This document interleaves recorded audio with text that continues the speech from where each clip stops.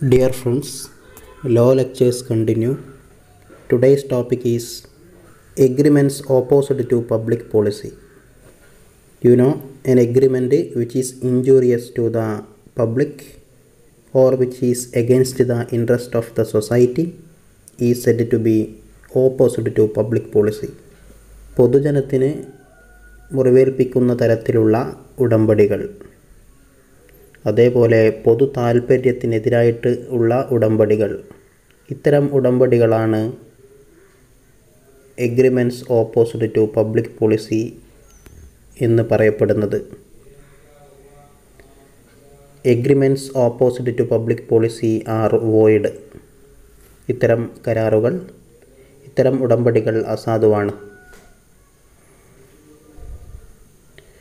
Now we can check some agreements which are considered to be opposite to public policy.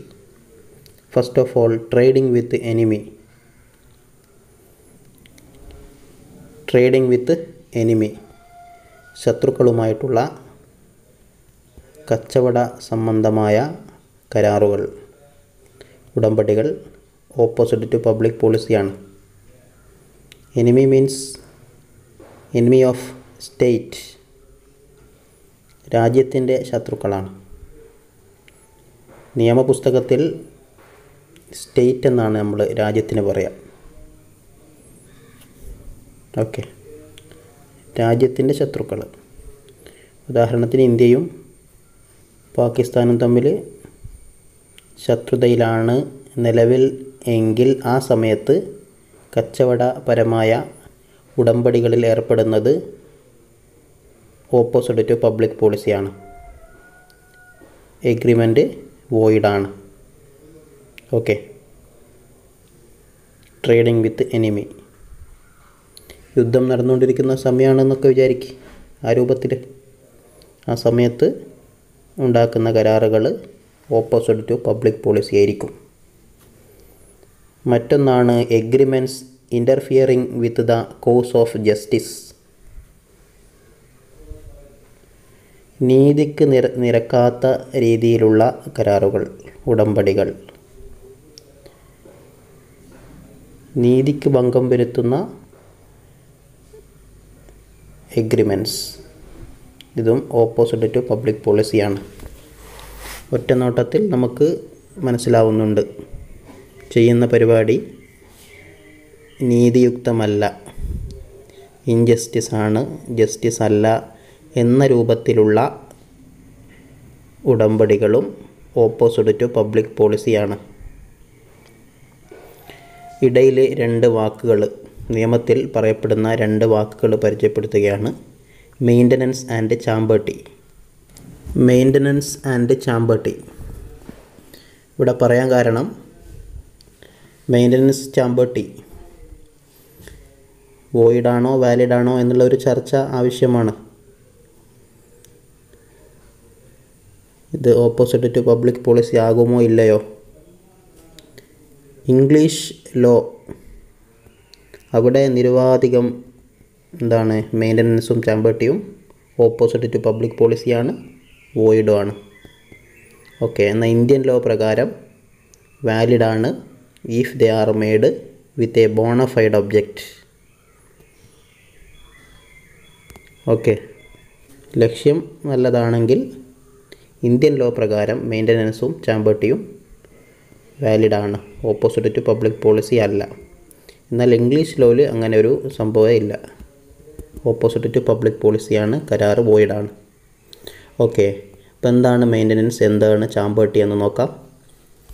When one person agrees to help another by money or otherwise in litigation in which he is not himself interested, it is called maintenance. ഒരാൾ മറ്റൊരാളെ സഹായിക്കുകയാണ്, case നടത്താനോ മറ്റോ പണം കൊടുത്തുകൊണ്ട്. ഈ പണം കൊടുക്കുന്ന ആൾക്ക് ആ ഒരു കേസിൽ യാതൊരു വിധ താല്പര്യങ്ങളും ഇല്ല. ആ രൂപത്തിലുള്ള ഒരു സഹായമാണ്, ഇടപാടാണ് മെയിൻ്റനൻസ്. എന്നാൽ ചാമ്പേർട്ടിയോ?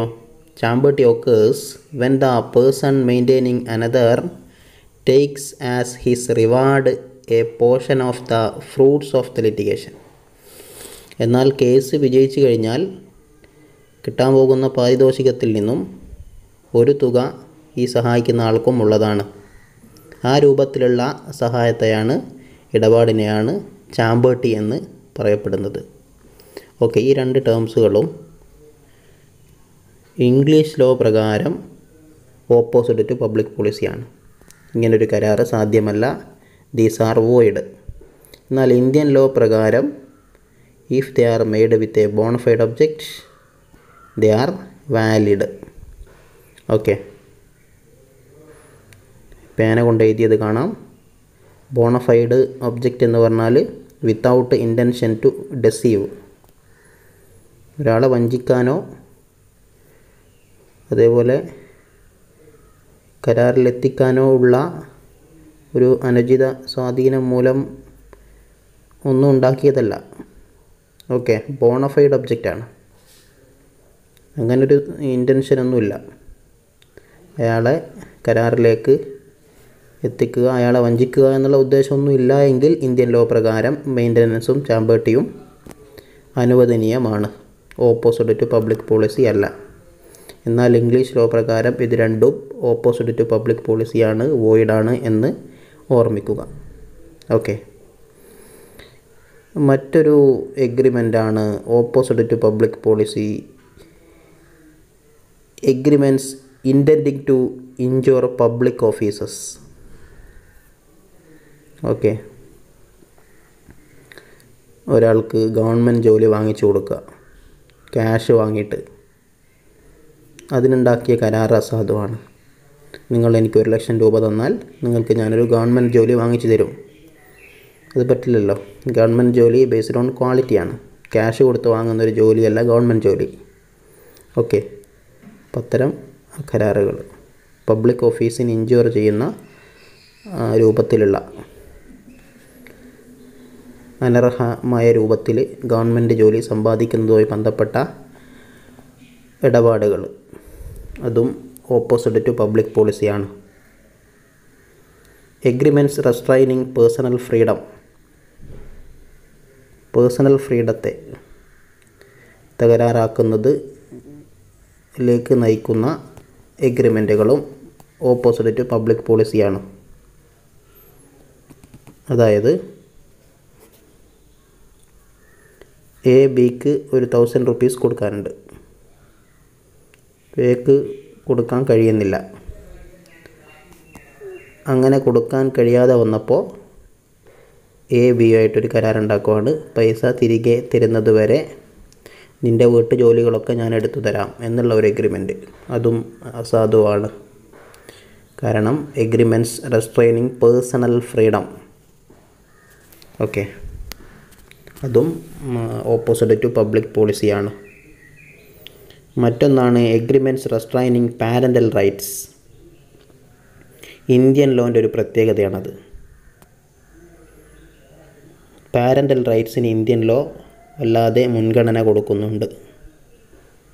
Courts in India are very careful in safe guarding the rights of parents over the children regarding there custody, education, religious training. Okay, അങ്ങനെയാവുമ്പോൾ ഇതിനെതിരെ നിൽക്കുന്ന എഗ്രിമെൻറ്റുകൾ അസാധുവായിരിക്കും, ഓപ്പോസിറ്റ് ടു പബ്ലിക് പോളിസിയാണ്. ഓക്കെ, രക്ഷിതാക്കൾക്ക് തൻ്റെ മക്കൾ എന്ത് പഠിക്കണം, ഏത് മതത്തിൽ വിശ്വസിക്കണം, ഓക്കെ എന്നൊക്കെയുള്ള അധികാരമുണ്ട്. അതിൽ തീരുമാനമെടുക്കാനുള്ള അധികാരം രക്ഷിതാക്കൾക്കാണ്. ഇന്ത്യൻ ലോ പ്രത്യേകിച്ച് അങ്ങനെയാണ് പറയപ്പെടുന്നത്. Agreements restraining parental rights R opposite to public policy. എന്നാൽ വിദേശങ്ങളിൽ അങ്ങനെ ആയിരിക്കണം എന്നില്ല. അവിടെ പാരൻസ് ഫോളോ ചെയ്യുന്ന അതേ റിലീജിയനും അതേ എഡ്യൂക്കേഷനും മറ്റും അവരുടെ മക്കൾ ഫോളോ ചെയ്യപ്പെടണം എന്നില്ല. ഓക്കെ, അപ്പോൾ ഇന്ത്യൻ ലോ പ്രകാരം agreements റെസ്ട്രൈനിങ് parental rights R opposite to public policy, വോയിഡാണ്. Any agreements ഇൻ്റർഫിയറിംഗ് with the right of parents is void. മറ്റൊന്നാണ് എഗ്രിമെൻറ്റ്സ് ഇൻ റെസ്ട്രൈനിങ് ഓഫ് മാരേജ്. മാരേജിന് നിയമത്തിൽ വളരെ പവിത്രത കൽപ്പിക്കപ്പെടുന്നു. Every agreement in റെസ്ട്രൈനിങ് of marriage of any person other than the minor is void. കല്യാണം മുടക്കിക്കൊണ്ടുള്ള കരാറുകൾ അസാധുവാണ്, opposite to public പോളിസിയാണ്. Other than the minor, ഒരു മൈനറുടെ വിവാഹമാണ് നടക്കുന്നതെങ്കിൽ അത് മുടക്കാം, അതിന് പ്രശ്നമില്ല. മൈനർ അല്ലാത്ത ആളുടെ വിവാഹം മുടക്കിക്കൊണ്ടുള്ള എഗ്രിമെൻറ്റുകൾ അസാധുവാണ്. വിവാഹത്തിന് നിയമം വലിയ പരിഗണനയാണ് കൊടുക്കുന്നത്. Selection of partners in life is to B guided by consideration of love and affection and future welfare and not by പെക്യുനിയറി consideration. Okay, വിവാഹം എന്നതിൻ്റെ അടിസ്ഥാനം എന്താണ്? Love and affection, future welfare, അതേപോലെ എന്തല്ല, പെക്യുനിയറി കൺസിഡറേഷൻ അല്ല, relating to money. പെക്യുനിയറി means relating to money. Okay, അതായത് A agrees to give a car to B if he marries A's daughter. A ബിക്ക് വാഗ്ദാനം നൽകുകയാണ്, നിങ്ങൾ എൻ്റെ മകളെ വിവാഹം കഴിക്കുകയാണെങ്കിൽ നിങ്ങൾക്കൊരു കാറ് നൽകും എന്നുള്ള ഒരു വാഗ്ദാനം. ആ കരാറ് എന്താണ്? വോയിഡാണ്. കാരണം വിവാഹം എന്നതിൻ്റെ അടിസ്ഥാനം സാമ്പത്തിക ഇടപാടുകളല്ല, love and affection, future welfare, okay, not പെക്യുനിയറി consideration. അതേപോലെ A agrees to give rupees 1 lakh to B if he never marries in life. നിങ്ങൾ കല്യാണം കഴിക്കുകയില്ല എങ്കിൽ നിങ്ങൾക്ക് ഞാനൊരു 1 lakh rupees തരാമെന്ന് A ബിയോട് ഉടമ്പടി ചെയ്യുന്നു. ഈ ഉടമ്പടിയും അസാധുവാണ്, ഓപ്പോസിറ്റ് ടു പബ്ലിക് പോളിസിയാണ്. ഓക്കെ, കാരണം agreements in restraint of marriage, വിവാഹത്തിന് തടസ്സം നിൽക്കുന്ന തരത്തിലുള്ള എല്ലാതര ഇടപാടുകളും അസാധുവാണ്. An agreement that the husband will always stay at the mother's-in-law's house and the wife will never leave her mother's house.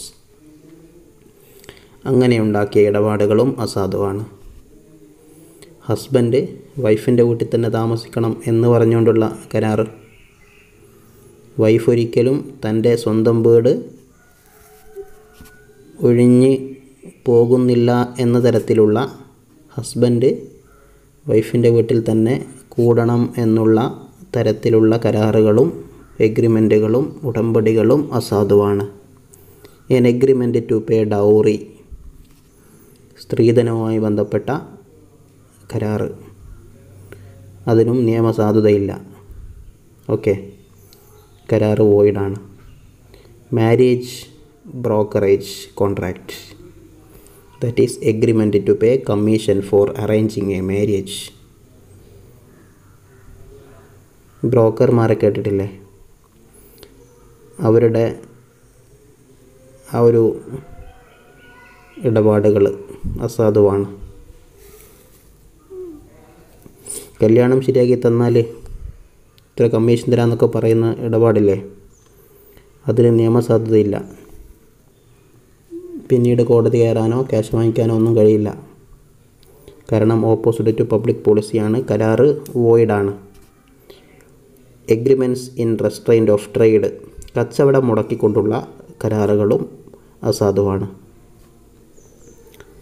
Okay, കരാറ് agreement രണ്ടും രണ്ടാണെന്ന് നമുക്കറിയാം. പക്ഷേ കരാർ എന്ന് പറയേണ്ട സ്ഥാനത്ത് എഗ്രിമെൻ്റ് എന്നും, എഗ്രിമെൻ്റ് എന്ന് പറയേണ്ട സ്ഥാനത്ത് കരാർ എന്നും ഇടയ്ക്ക് പറയുന്നുണ്ട്.